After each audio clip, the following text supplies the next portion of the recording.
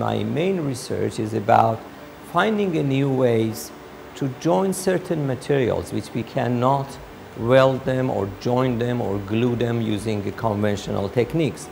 Here you can see some applications of diffusion bonding process. On this side we have high strength joints.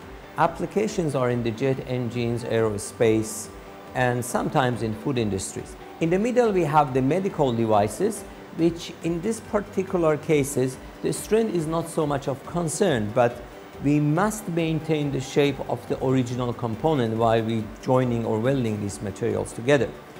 On that other side we can see again high precision components using electronic and microwave system. For instance, the sample you see in my hand, it is a part of the mobile phone technology, and we are supposed to join a flat face on this component without changing its shape.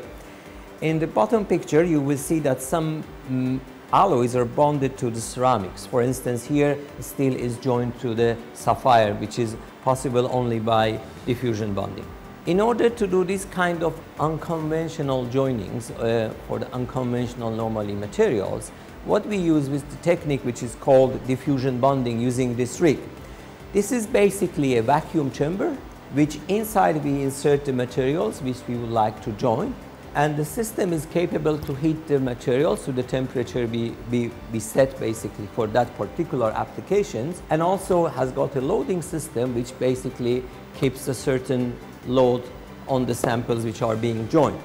Once the joining is finished, we take out the sample and then we do all sorts of the tests on the bonded sample to make sure that it is safe